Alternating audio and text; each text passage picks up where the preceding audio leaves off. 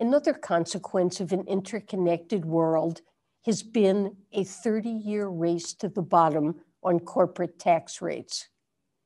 Competitiveness is about more than how U.S. headquartered companies fare against other companies in global merger and acquisition bids.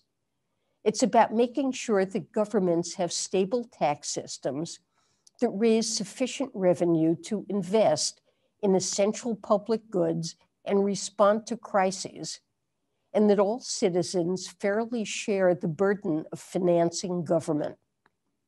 President Biden's proposals announced last week call for bold domestic action, including to raise the U.S. minimum tax rate and renewed international engagement, recognizing that it's important to work with other countries to end the pressures of tax competition and corporate tax base erosion.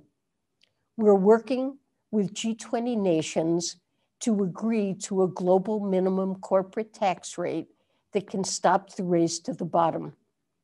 Together, we can use a global minimum tax to make sure the global economy thrives based on a more level playing field in the taxation of multinational corporations and spurs innovation, growth, and prosperity.